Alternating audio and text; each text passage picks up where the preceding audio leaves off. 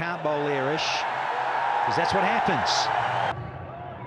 Yeah, slowness of the pitch, he could hit it anyway. That's gone up in the air, and it's a solid connection for 6. But he got that one out of the screws.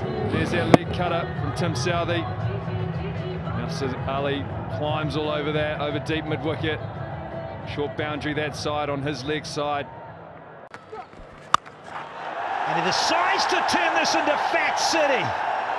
Oh, don't worry about Dubai. Wonderful use of the feet, slow delivery, picked it very nicely. And he loves that area, that mid-on area, mid-wicket area. Wonderful hit. 92 meters.